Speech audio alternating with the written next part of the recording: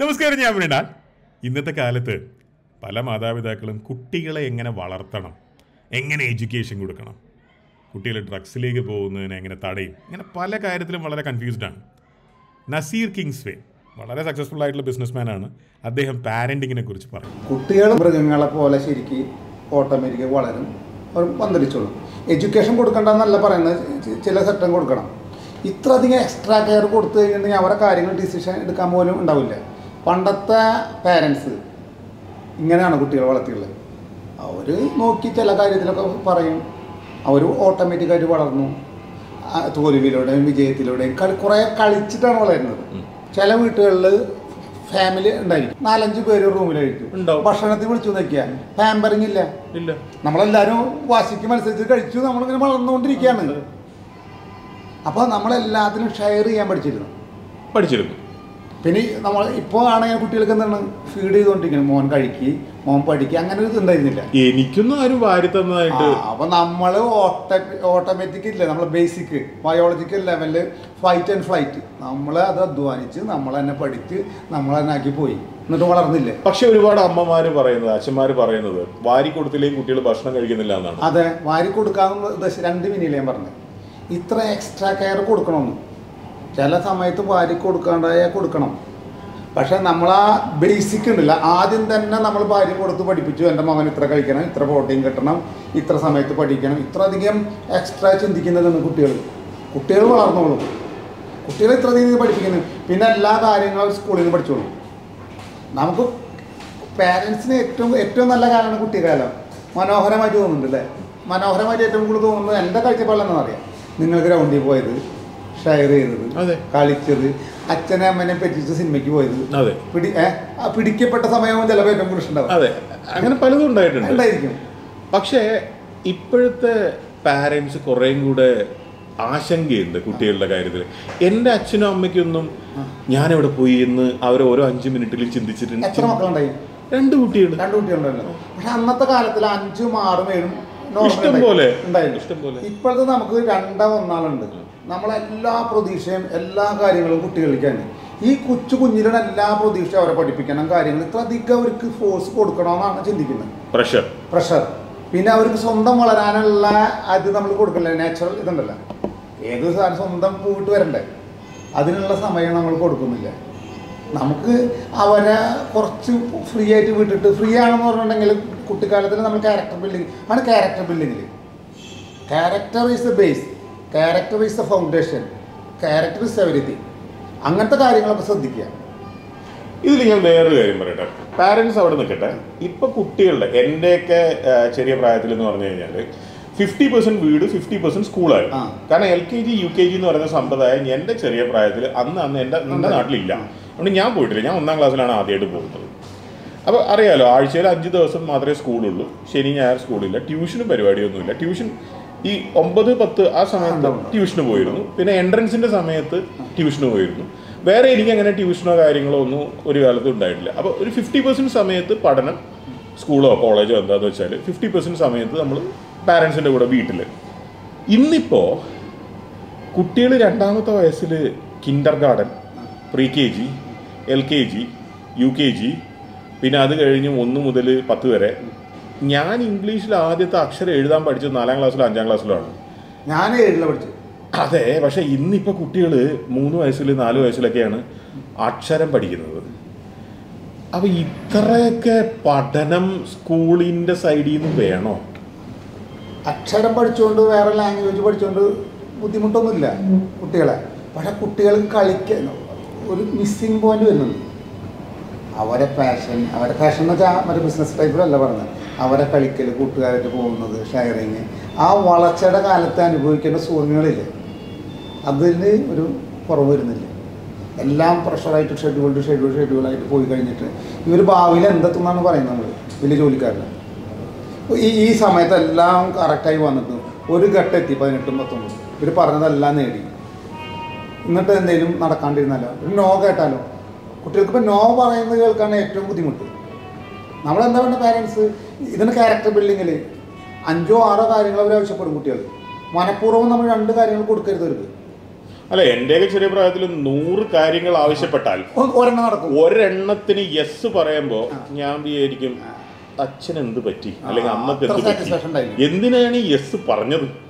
നമ്മൾ നടക്കൂലെന്ന് വിചാരിച്ചിട്ടാണല്ലോ കാര്യങ്ങൾ പറയുന്നത്. അന്നത്തെ മാതിരി ഫ്രീ ആയിട്ട് എടുക്കേണ്ട മെന്റൽ പവർ ഇന്നത്തെ കുട്ടികൾക്കില്ല, നമ്മൾ മനസ്സിലാക്കണം. അന്ന് നിങ്ങൾക്ക് നോഗ ഇട്ട് കഴിഞ്ഞു നോക്കിയാ തോറ്റു എല്ലാം തിരിഞ്ഞു പിടിച്ചിരിക്കും. ഞാനൊരു ട്രൈ ഇട്ട് നോക്കി കിട്ടിയില്ല. എടാ ഞാൻ ആദ്യം ബാറ്റ് ചെയ്യാൻ പോവാ, നടക്കൂല. ഞാൻ ഇന്ന് മറ്റേ ബാറ്റിംഗ് കഴിഞ്ഞ ഉടനെ പോ ഫീൽഡ് ചെയ്യാൻ ഉണ്ടാവൂലേ, നടക്കൂല. നോ കേൾക്കുന്നുണ്ട് ഇന്നത്തെ. പക്ഷെ ആ കാലഘട്ടം മാറിയില്ല, കുറെ ചേഞ്ചുകൾ വന്നു. അപ്പോൾ ആ 10 നമ്മൾക്ക് നടത്താണ്ടിരിക്കാൻ പറ്റില്ല. ഒരു 5-6 കാര്യം ആവശ്യപ്പെട്ട് കഴിഞ്ഞാൽ 2 നമ്മൾ നോ പറയാം. പോസിറ്റീവ് വേണ്ട, 2 നോ പറയുമ്പോൾ നോ കേൾക്കാനുള്ള സഹിഷ്ണുത വളർത്തിക്കൊണ്ടിരിക്കുമ്പോൾ പുറത്ത് പോയാലും അത് നന്നായിരിക്കും. ഇപ്പം എന്താ കഴിഞ്ഞാൽ വീട്ടിലത്തെ ആൾക്കാർക്ക് എല്ലാവർക്കും സച്ചിൻ ടെണ്ടുൽക്കർ മറ്റേതാക്കണം, നല്ല പഠിപ്പുകാരനാക്കണം എന്ന് വെച്ചാൽ കുട്ടികളെ വളർത്തും. അവർ എക്സ്പെക്റ്റേഷൻ കൂടുതലാണ്. ഈ എക്സ്പെക്റ്റേഷൻ പുറത്ത് പറഞ്ഞ് കാണിക്കുന്നതോടൊപ്പം തന്നെ കുട്ടിയുടെ മേത്ത് പ്രശ്നം കൊടുക്കും. കുട്ടികളുടെ ബാഗിന്റെ ഒക്കെ വെയിറ്റ് കാണണം, എത്ര പുസ്തകങ്ങളാണ്. നമുക്കൊക്കെ ഒരു പുസ്തകത്തിന്റെ ഒരു സൈഡിൽ ഒന്നും വേറൊരു സൈഡിൽ വേറൊന്നും ഒക്കെ അങ്ങനെയൊക്കെ ആയിരുന്നല്ലോ നമ്മളൊരു അഡ്ജസ്റ്റ്മെന്റ് ഉണ്ടായിരുന്നത്. ഇന്നിപ്പോ അതൊന്നും നടക്കൂല അല്ലേ? ഈ അപ്രൂവൽ പുറത്തുനിന്ന് കിട്ടാനുണ്ടായി കുട്ടി ഉണ്ടാവും. അതുവരെ എല്ലാം നടന്നു, എല്ലാം യെസ് വന്നു. പുറത്ത് പോയി റിയാലിറ്റീനെ ഫേസ് ചെയ്യുമ്പോൾ നോ കേൾക്കുമ്പോൾ എങ്ങനെ ഉണ്ടാവും? അവരുടെ ഡിപ്രഷൻ വന്നു, ആൻസൈറ്റി വന്നു, പെട്ടെന്ന് സൂയിസൈഡ് ചെയ്യാൻ പോയി. അവരെ കുറ്റം പറയാൻ പറ്റൂല. എത്ര കുട്ടികളാണ് സൂയിസൈഡ് ചെയ്യുന്നുണ്ട്, ട്രൈ ചെയ്യുന്നുണ്ട്. എന്തൊക്കെ ചെറുപ്പകാലത്തിൽ എന്ന് പറഞ്ഞിട്ടുണ്ടെങ്കിൽ ആൻസൈറ്റി, പേഴ്സണാലിറ്റി ഡിസോർഡർ, പിന്നെ എന്തെങ്കിലും കുറേ വാക്കുകളുണ്ട്. ഡിപ്രഷൻ ഒന്നും ഞാൻ കേട്ടിട്ടില്ലേ. ആകെപ്പാടെ എക്സാം വരുമ്പോൾ ഞങ്ങൾ പെൺകുട്ടികളും കുറച്ച് പഠിക്കുക, അവർ ടെൻഷൻ എന്ന് പറയും. അത് എക്സാമിൻ്റെ സമയത്ത്, അത് കഴിഞ്ഞ 2 ദിവസം പെൺകുട്ടികൾക്ക് അത് കഴിഞ്ഞു. പിന്നെ പേപ്പർ കിട്ടുമ്പോൾ പേപ്പർ വരുന്നുണ്ട്. അത് ടെൻഷൻ എന്നുള്ള വാക്കാണ്. ഇപ്പം എത്ര അധികം വാക്കുകളുണ്ട്. അപ്പോൾ ആ കാര്യം എന്താണെന്ന് നോക്കുക. ഇത് നമ്മൾ വിചാരിക്കുന്നത് നോർമലാണെന്ന്. ഇന്നിപ്പോൾ ടെൻഷൻ ഡിപ്രഷൻ എന്ന് പറഞ്ഞാൽ നോർമലാണെന്ന് പറയും. പക്ഷേ ഇറ്റ് ഇസ് നോട്ട് നോർമൽ. ഇതൊരു സൈക്കോളജിസ്റ്റിനെ കൺസൾട്ടന്റിനെ കാണിക്കേണ്ട ഇതാണ്. നമ്മൾ വിചാരിക്കും തമാശയാണെന്ന്. ഡിപ്രഷൻ ഇതൊക്കെ എന്താണ് കാരണം? റൂട്ട് കോസ് ഓഫ് ട്രീറ്റ് ചെയ്ത് കാണിച്ചു കഴിഞ്ഞാൽ അറിയാൻ പറ്റും. അവരതിനുള്ള വഴികൾ പറഞ്ഞു കൊടുക്കും. നമുക്കെല്ലാം നോർമലാണെന്ന്.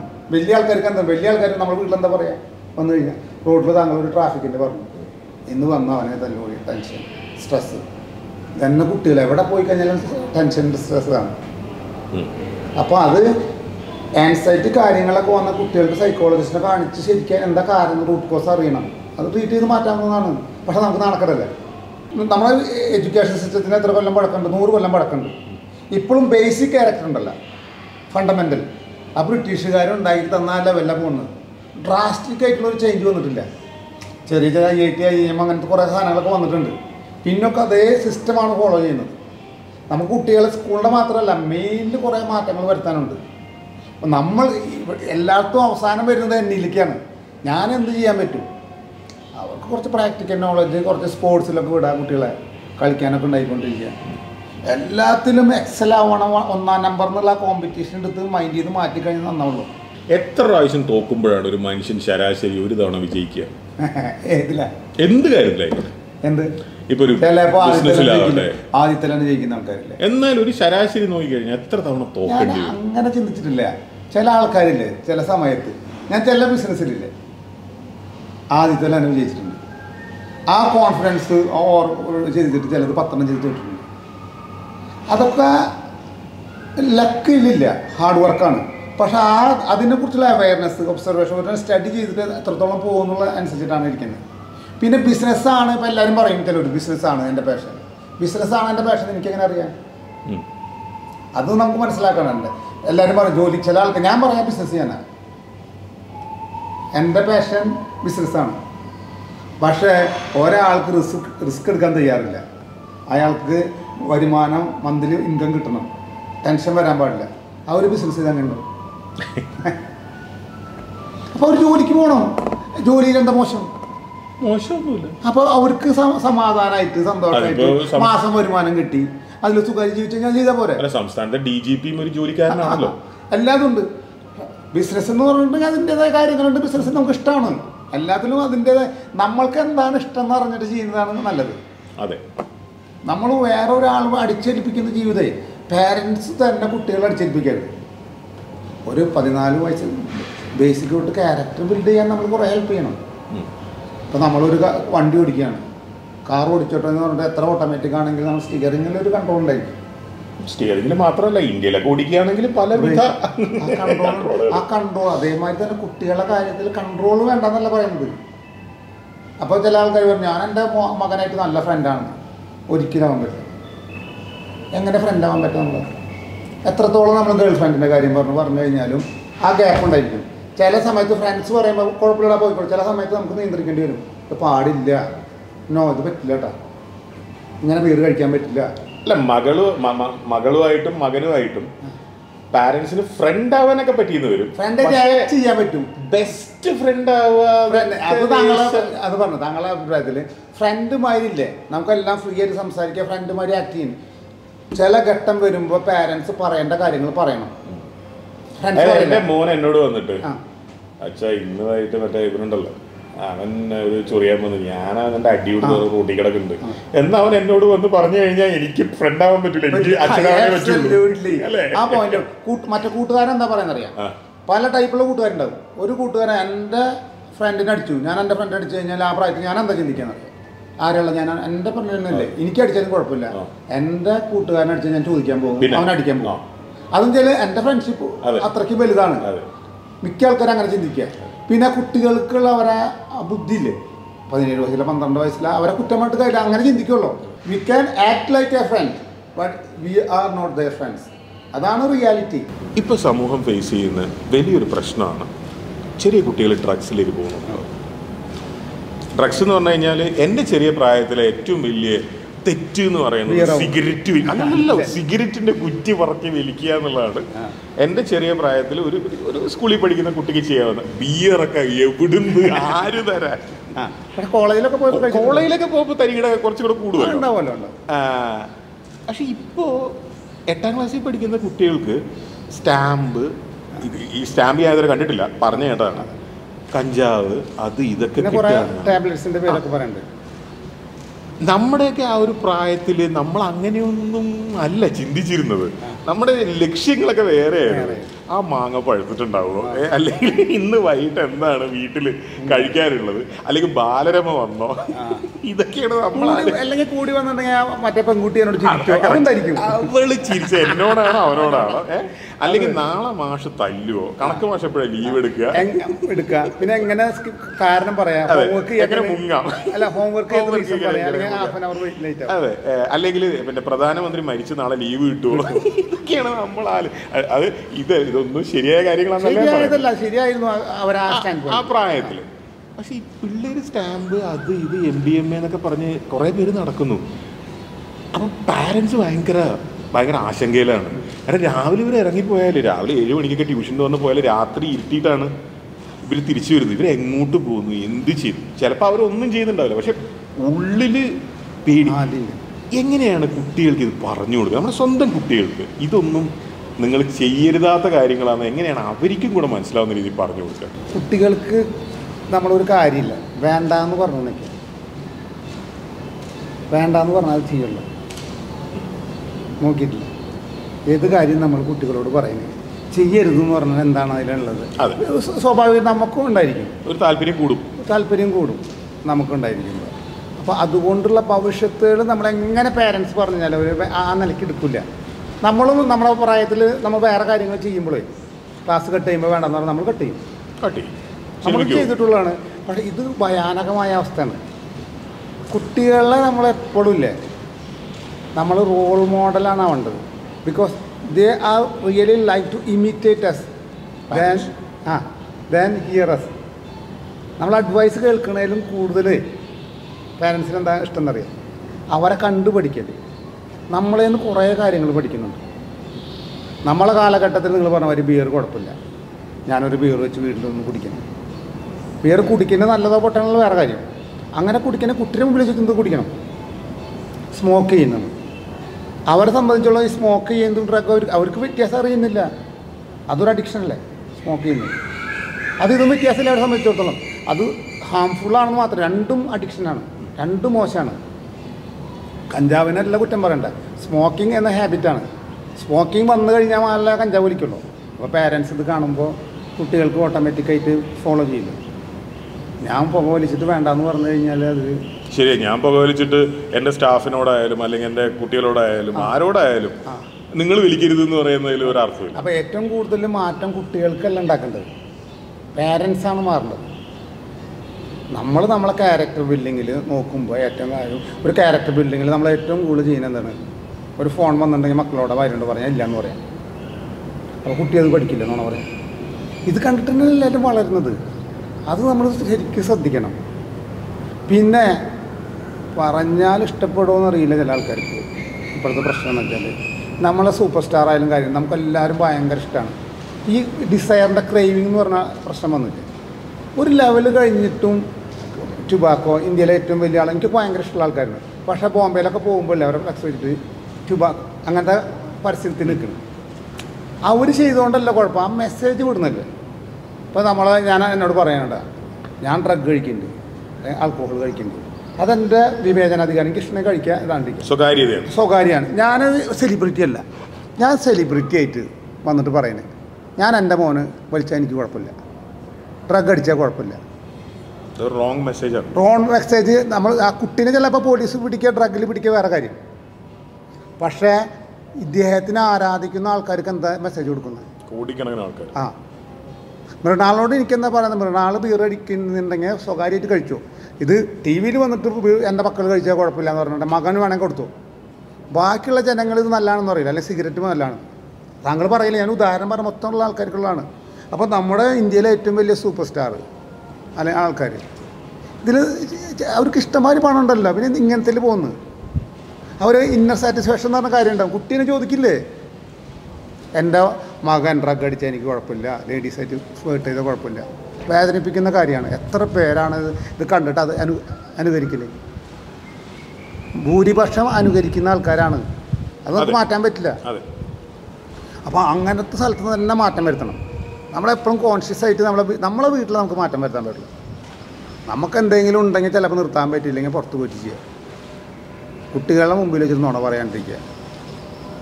മാക്സിമം കുട്ടികൾ ഇതൊക്കെ കാണുന്നുണ്ട്, എല്ലാം കണ്ടു വളരുന്നുണ്ട്. ഞാനിപ്പോൾ ഒരു കഥ പറയുകയാണെങ്കിൽ, എനിക്കും അത്യാവശ്യം നിങ്ങൾ ആദ്യം ഒരാളെ പേര് പറഞ്ഞു, അത്യാവശ്യം ദേഷ്യം കാര്യങ്ങളൊക്കെ നമുക്കുണ്ടാവാറുണ്ട് ചെറുപ്പത്തിൽ. പക്ഷെ എൻ്റെ മോളുണ്ടായതിന് ശേഷമില്ലേ, ഞാൻ മോനുണ്ടാകുമ്പോൾ കാറിൽ പോകുമ്പോൾ എനിക്ക് ഏറ്റവും ബുദ്ധിമുട്ടെന്ന് പറയും ഈ ലോറിക്കാർ ഓട്ടോക്കാർ മുമ്പിൽ വരും. ഞാനത് വരുമ്പോൾ പെട്ടെന്ന് എന്താ ചെയ്യുന്നു ഭയങ്കര ദേഷ്യം വരും, ഷൗട്ട് ചെയ്യും. സാധാരണക്കാരൻ ഷൗട്ട് ചെയ്യും. കുറച്ച് കഴിഞ്ഞ് കഴിയുമ്പോൾ രണ്ടാമത് വരുമ്പോഴത്തേനും ഈ വാക്കുകളൊക്കെ മോൾ ഉപയോഗിക്കാൻ തുടങ്ങി. അപ്പോൾ നമുക്ക് മനസ്സിലാവണം. അപ്പോൾ എത്ര ദേഷ്യം ഉണ്ടെങ്കിലും ഞാൻ എന്താ ചെയ്യാന്നറിയാം, മിണ്ടാണ്ടിരിക്കുന്നു. അവസാനം അവർക്ക് വേണ്ടി അഭിനയിച്ച് ഞാൻ നന്നായി. അപ്പം നമുക്കാണ് മാറ്റം വരുത്തുന്നത്, കുട്ടികൾക്കല്ല. നമ്മളെല്ലാം കുട്ടികളെ കുറ്റം പറഞ്ഞുകൊണ്ടിരിക്കും. നമ്മൾ നന്നായി തന്നെ വീട്ടിൽ മാറിക്കഴിഞ്ഞാൽ അവർ നന്നായിക്കോളും.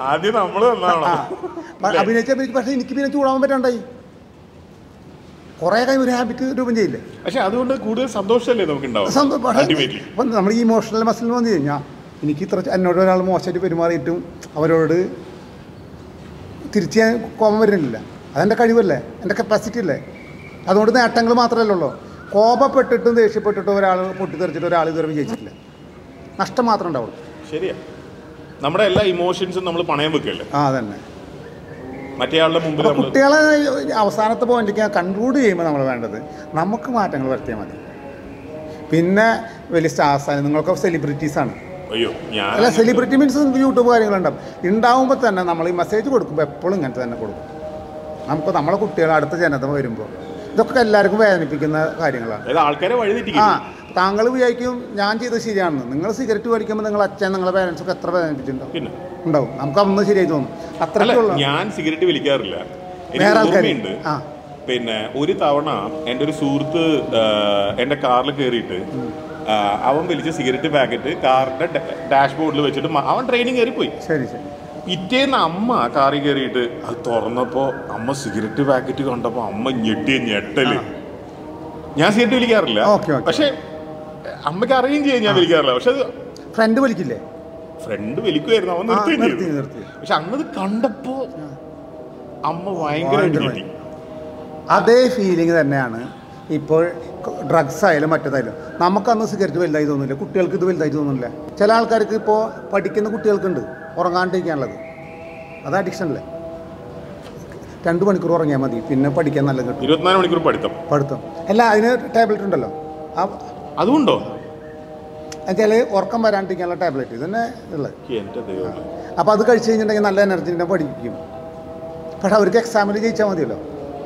അത് കൂടുതൽ മെഡിക്കൽ അല്ലെങ്കിൽ എഞ്ചിനീയറിംഗ് പിന്നെ LLBക്കൊക്കെ പഠിക്കുന്നവരാണ് ഉപയോഗിക്കുന്നത്, പ്രൊഫഷണൽ.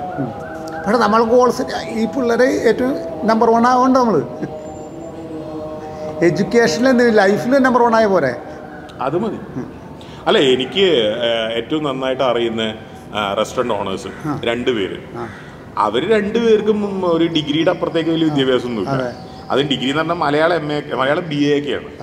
അത് മലയാളം BA എന്ന് പറഞ്ഞു കഴിഞ്ഞാൽ മലയാളം ഒന്നും മര്യാദയ്ക്ക് എഴുതാനും വായിക്കാനൊന്നും ഇപ്പോഴും അറിയില്ല. പക്ഷെ അവരൊക്കെയാണ് കേരളത്തിലെ ഏറ്റവും വലിയ പണം. മാത്രമല്ല, നമ്മളെ വിദ്യാഭ്യാസം ഡിഗ്രിയുടെ അടിസ്ഥാനത്തിലല്ല ചെയ്യുന്നത്. ഇപ്പോൾ ഇവിടെ എല്ലാ ബിസിനസ്സുകാരും ഡിഗ്രിയുടെ അടിസ്ഥാനത്തിനാണ്. ഡിഗ്രി എന്ന് വെച്ചാൽ ഇതിലൊരു ബന്ധമില്ല, അതൊരു ബേസ് മാത്രമാണ്. ഡിഗ്രി ഇല്ലാത്ത ആൾ 4ാം ക്ലാസ് പഠിച്ചാൽ പോരെ, അത് കഴിഞ്ഞിട്ട് ഞാൻ എല്ലാ പ്രാക്ടിക്കലും പഠിച്ചു കഴിഞ്ഞാൽ പോരെ. ഇത്രയധികം സമയം വേസ്റ്റ് ചെയ്യണം. 10ാം ക്ലാസ് കഴിഞ്ഞിട്ട് എന്തിനാ ഡിഗ്രിക്ക് പോകണം എല്ലാവരും? അവരൊരു ജോലിക്ക് ഇഷ്ടമുള്ളതാണെങ്കിൽ ആ ജോലിയുടെ ഇത് ബിസിനസ്സിൻ്റെ മേഖലയ്ക്കാണെങ്കിൽ പ്രാക്ടിക്കൽ ബിസിനസ് പഠിച്ച വിജയത്തിൽ പോയില്ലേ. ആവശ്യമില്ലാത്ത കാര്യങ്ങളൊക്കെ നമ്മളതിനെ പഠിക്കുന്നത്. എഞ്ചിനീയറിംഗ് എനിക്കിഷ്ടമില്ല, ഞാൻ ഇതിനാണ് പഠിക്കാൻ പോകുന്നത്. 10th കഴിഞ്ഞിട്ട് ഞാനത് എൻ്റെ പ്രാക്ടിക്കൽ എൻ്റെ ജീവിതത്തിലുള്ള മാർഗ്ഗം ഞാൻ കണ്ടെത്തി. അതല്ല വേണ്ടത്. പിന്നെ എഡ്യൂക്കേഷൻ എപ്പോഴും ഉണ്ടാക്കാമല്ല, അത് പിന്നെ എപ്പോഴും നമുക്ക് പഠിക്കാമല്ലോ. അതെ, അല്ല സ്കൂളിൽ നിന്നുള്ള പഠിത്തം മാത്രമല്ലല്ലോ പോരല്ലോ.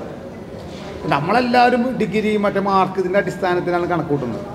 അങ്ങനെ നിങ്ങൾ പറഞ്ഞ പോലെ എൻ്റെ ഫ്രണ്ട്സൊക്കെ ഉണ്ട്, ഡിഗ്രിയൊക്കെ തോറ്റ് പഠിച്ചിട്ടില്ല. പക്ഷെ അവരെ നില കണ്ടു കഴിഞ്ഞാൽ അവിടെ എത്തില്ല. അവരെ കൂടെ ജോലി ചെയ്യുന്ന ആൾക്കാരാ MBAക്കാർ, ഏറ്റവും വലിയ ആൾക്കാർ, PhD ഒക്കെ എടുത്തു, അവരുടെ എംപ്ലോയീസ്. ഇദ്ദേഹത്തിന് വിസ്ഡം ക്രാക്സ് എന്ന് പറഞ്ഞ് ഒരു യൂട്യൂബ് ചാനലുണ്ട്. പല വിഷയങ്ങളെക്കുറിച്ചും വളരെ വിശദമായിട്ട് അതിനകത്ത് സംസാരിക്കുന്നുണ്ട്.